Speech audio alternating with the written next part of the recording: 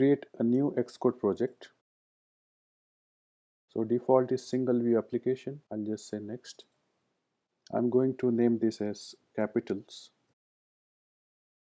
So my name and the language is going to be Swift. I could choose iPhone or iPad, but I'm going to go with universal and next. So I'll create a new folder, capitals, and say create. So on the left side, I'll be mainly using view controller.shift or main.storyboard. So let me go to main.storyboard, and it brings this screen here. Let me bring this up. So at the top, I want to use the label. So I'm going to put it in the center, somewhere in the middle at the top. And basically this is a placeholder for the questions. So let me make some more room for this. And we can center this. We can increase the size of the text. And let me also give some color to the background. So let's have some light blue color. I'm also going to give a color to the entire background. Background is white right now, and let me choose something like this. And then I'm going to add 4 answer buttons, and for that I will pull buttons below the label, and this also is going to be in the center. I'm going to change the background color. Okay, let's go with light green. I'll also increase the size of the text here. Slightly darker text. And I'm going to copy this.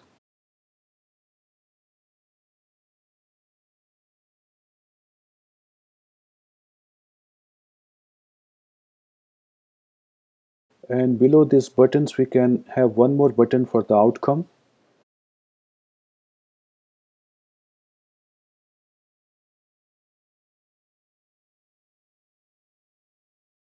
So we'll do this in the center, change the background color.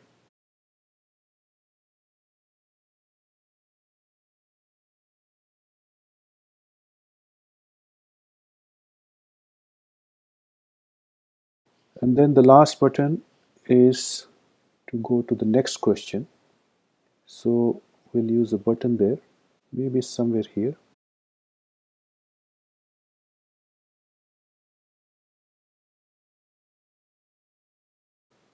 So we are going to call this as next.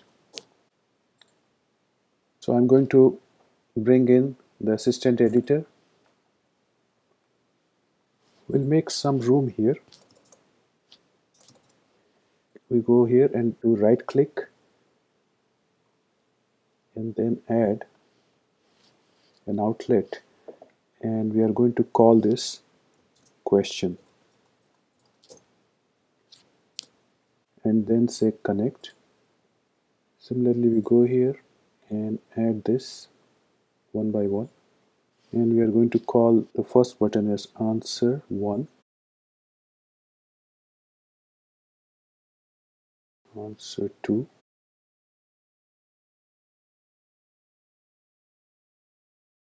answer 3, answer 4.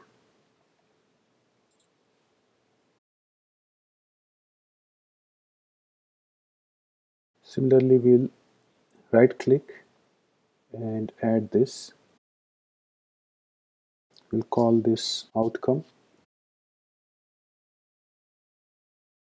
Similarly, we'll add this and call this as next.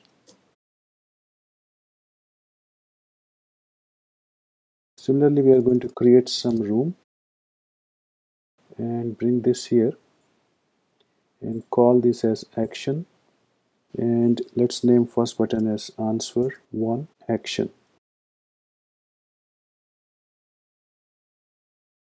We repeat this.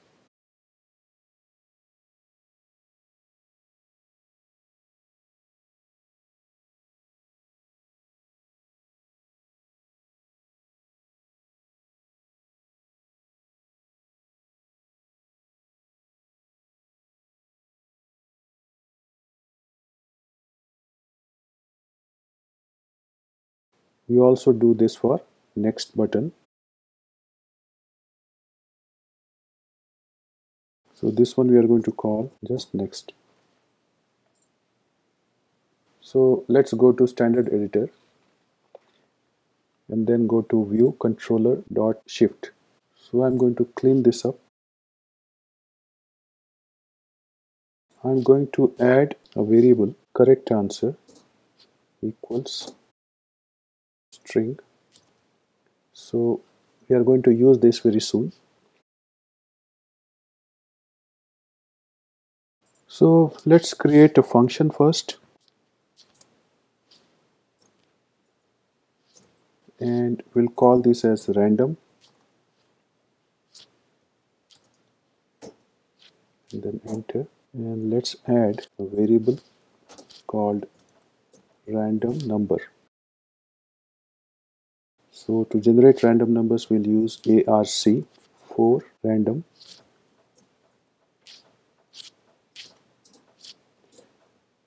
and parenthesis, and with the percentage sign. We are going to create 4 questions, so I'm going to put 4 here. And because they will be numbered from 0, like 0, 1, 2, 3, what I will do is I'll make use of random number so that we have numbers as 1, 2, 3, 4 instead of 0, 1, 2, 3. So I'm going to create those 4 questions and situations. I will start with switch and then enter case 1. So remember, our question label is named as question, so we'll use question dot text equals, we can write the question here,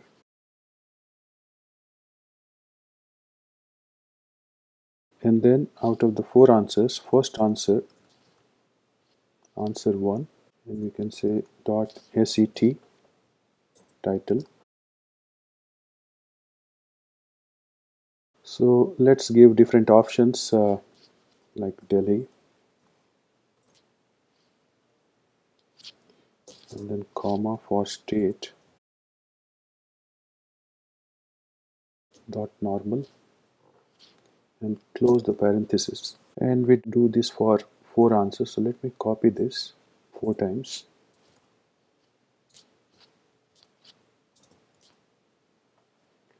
And we change this to 2.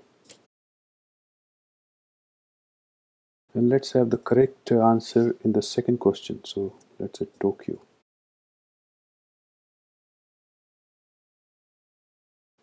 And then we can say correct equals 2. And then we enter a break. So let's repeat this whole thing for 4 different cases.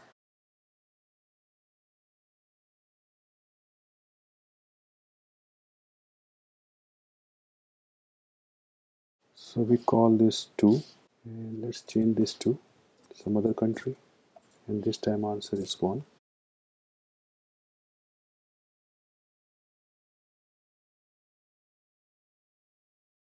And then we can say default. So we have 4 different questions, so I need to change this to 3 and 4. I'm going to create one more function, func. We'll call this hide, and we'll see what it does very soon. Enter. So our outcome dot hidden equals true. and next button dot hidden equals true. So this is hide function, and we'll create one more function, func unhide,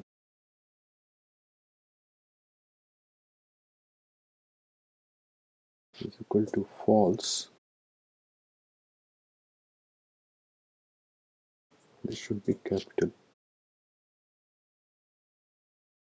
Now let's come to the action buttons. So let's add some commands here. So we'll start with unhide. Now if within parentheses correct answer equals 1, we start this and hit enter. Outcome dot text. So what we will see in that outcome area is this equals correct, and then below this else outcome dot text equals, we can say try again. So we have given both options. So let's copy this.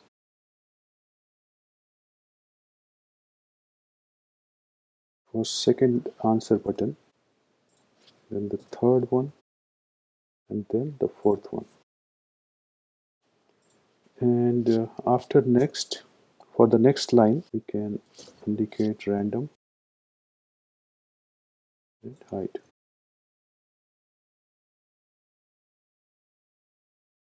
We also need to add hide and random here. So a little bit of cleaning.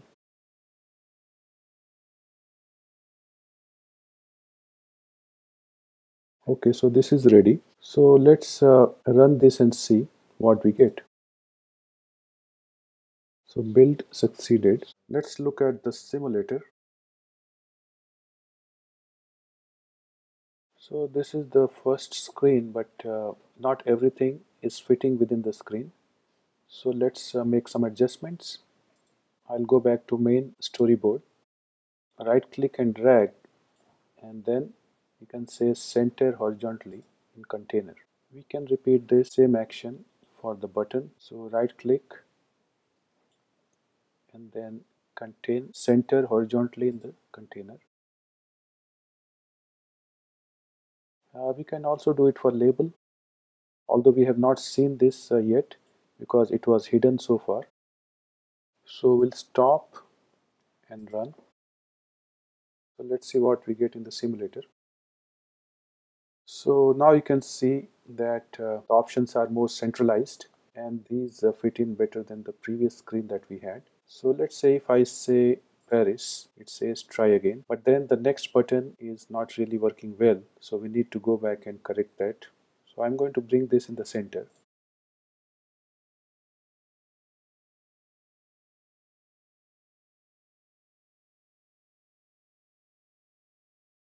So I need to make some correction. We had this answer 1 action, and for 2 we should have 2. So this is 3, this is 4.